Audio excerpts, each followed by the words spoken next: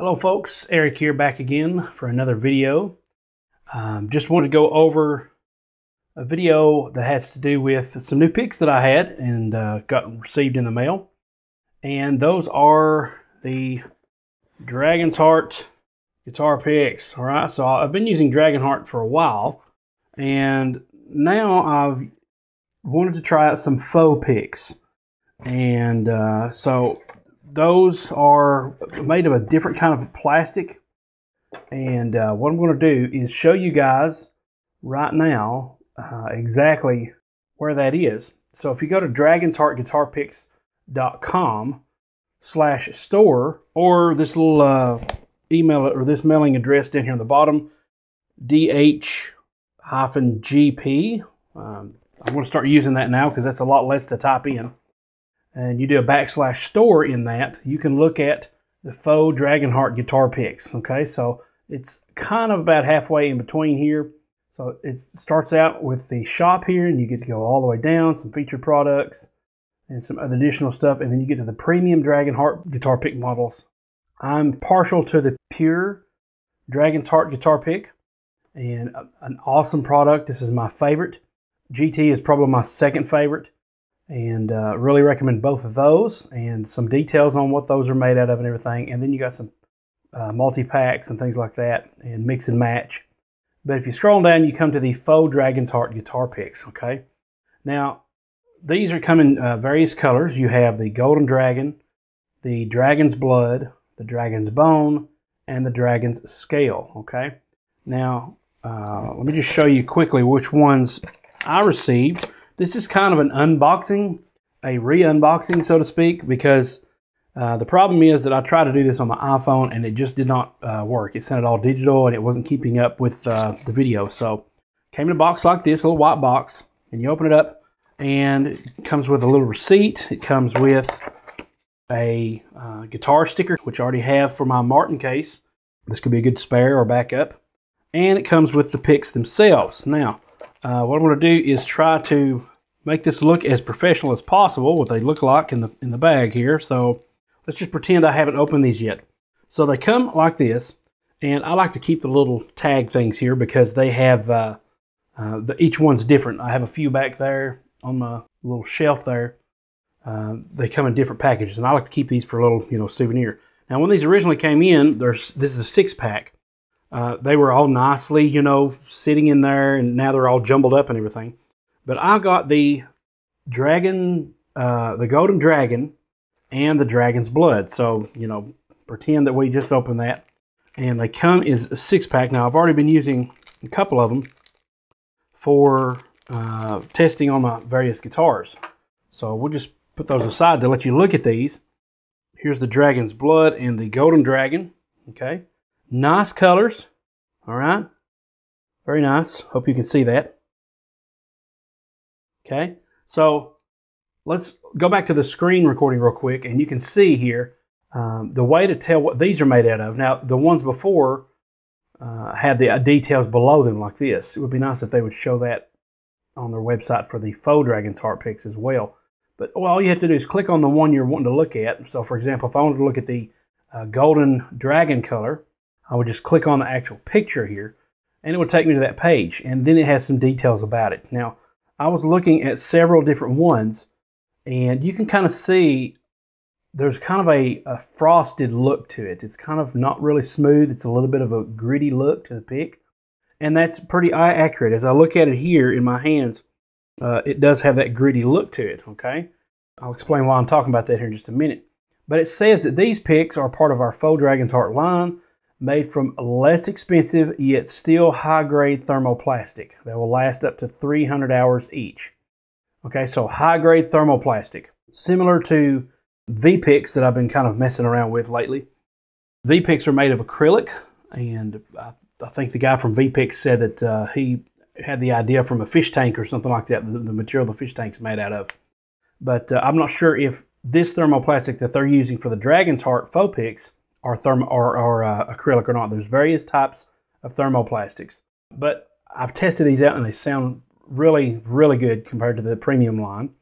I think the main thing isn't really that you're sacrificing tone by getting these picks, because the tone is really good to me.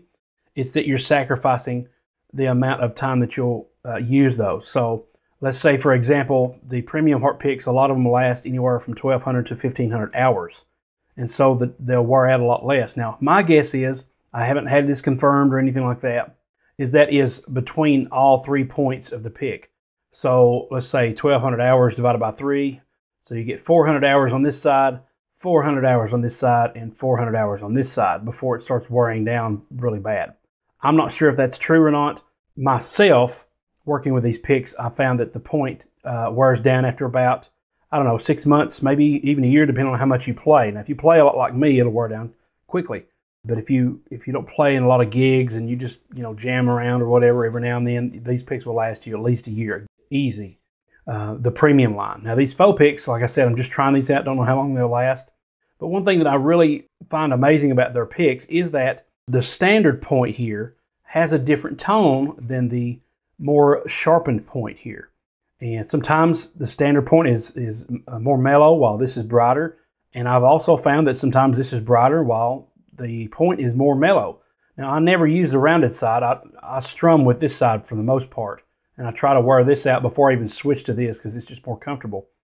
This is more for accuracy. This is more for strumming. And this is kind of a nice blend between accuracy, strumming, and a little bit of attack. But with these picks, the main thing is that it is a high-grade thermoplastic, and they will last up to 300 hours. Now notice the way it's worded here, okay? Made from less expensive yet still high-grade thermoplastic. These picks will last up to 300 hours each, okay? Let me go back and show you what the Dragon's Blood says, all right? So if I go back to that, it will show me the description, if I click on this, of the Dragon's Blood. It's the same wording. Made from a less expensive yet still high-grade thermoplastic. These picks will last up to 300 hours each. Now, notice you can really see the grittiness, the frosted look on this pick. But if I switch back over and show you the pick holding it, it doesn't look like that. It's very smooth, and it says still made from the same a high-grade thermoplastic. I don't know if they've made this out of a different type of thermoplastic or they've manufactured a little bit different, but it's very smooth. It's similar to a V-pick in the sense that it's very grippy. You're not going to really be worried about losing it. You can hold on to it very nicely. While this one, it's more smooth as far as it's a little bit slicker. But the thumb, the engraved logo here really helps with that. I mean, Dragon's Heart Pick has really thought of everything when it comes to this. Even if the pick is slick, the engraving will help hold it in your hand. Now, you can tell the difference here. This one is more of a frosted look. It has that frosted look to it, and it's a little bit blurry on the back when you look at the logo, whereas this one is very smooth, okay? And on the back, the logo is more distinct. Okay, so I don't know what happened there, and they have a distinct tone. They have different tones. Those are the two that I decided to order. Now, I've looked at these already, and both of the other picks will say the same thing. They will say made from a high-grade thermoplastic. Matter of fact, if I go ahead and click on the bone one, the Dragon's Bone color, made from a less expensive yet high-grade thermoplastic, 300 hours each, okay? I can't really tell. That looks kind of smooth itself. It may be, apparently I'm thinking it's supposed to be the same material, and they're all in 2.5 millimeters in thickness. The claim to fame there is that, yes, they're thick, but the beveled edges are so beveled that it's like playing a thinner pick, like having that control of a thinner pick. And this is probably, I played these for a couple of years now, I think. And this is, one of the better picks. For me, the best pick I've ever used is a Dragon's Heart guitar pick. I just love them. I've finally gotten used to the fact that they're a little smaller than a standard pick. But the downside to that is that when the point does start to wear, I can definitely feel it. Because my finger, the way I hold my finger and I hold a pick, it's not exactly perpendicular to the pick. It's more of an angle. And you can see that the point and the first finger here are very close to being straight. So if I'm hitting the string and the point wears down, then my finger will be hitting that string as well. And that's what I don't like, is when the point starts to wear down, I can feel it in my finger and it starts wearing the nail down. Not anything bad, but that constant hit to my first finger causes my carpal tunnel to flare up like crazy. And if I could have a determined feature about the Dragon's Heart pick that I would change, it would be that they would have also a larger version of the picks, kind of like the Wyvern series have larger versions of the standard design. That would be my only change really to these picks, is that I would like from some of them to have an option to being a little bit lighter. So here's the Dragon's scale pick, and you can see that it also has that frosted color. Now the reason I didn't want to opt for this one is because it looks too similar to an original, Dragon's original pick, and I'm afraid I would get confused. So I didn't want to do that. But it looks like it's going to be about the same thing. So you got 4 different colors to choose from. And that is what I wanted to talk about today, is the unboxing here. As you can see, I have my Breedlove and my Martin guitar hanging up on the wall.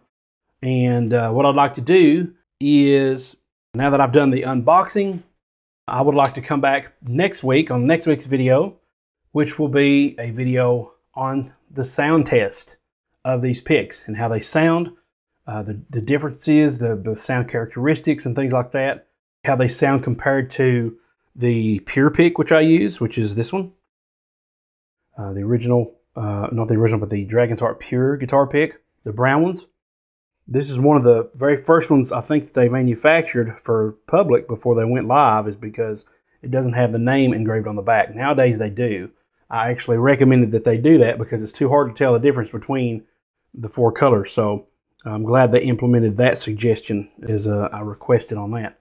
So thanks so much for watching, guys. I'm going to get off here and immediately start the next video, which you will be seeing very shortly because I'll be posting it later. So please subscribe to the channel. Please share it with your friends. If you like Bluegrass and like what I do here on the channel, please check out bluegrassguitaressentials.com, where you can find my full-length course on bluegrass guitar, from picking to lead to practice to rhythm to fiddle tunes, just the essentials that I consider to be the essentials of playing bluegrass guitar, like the legends, like Tony Rice, Steve Kaufman, David Greer, a lot of those people. Some of those that I didn't really list on the course itself. Other people, you know, greats like Doc Watson, Clarence White, Russ Barenberg. You know, we all use kind of like very similar aspects and approaches to playing bluegrass guitar. And that's what that course is all about. So bluegrassguitaressentials.com /DVDs will take you to the DVD and the webisodes, you know, area where you can kind of see a big overview of what each one is. The webisodes are available on Udemy. When you purchase those, you will be able to download them or stream them, and they do have lifetime access. And I just prefer the way that Udemy lays it out. It's a really nice, user-friendly course. It's really easy to navigate. I find that to be, I think, a lot better experience for my audience than just downloading them and not knowing where to go from there. So thank you so much for watching again. Please check out the website, and I will see you on the next video. God bless.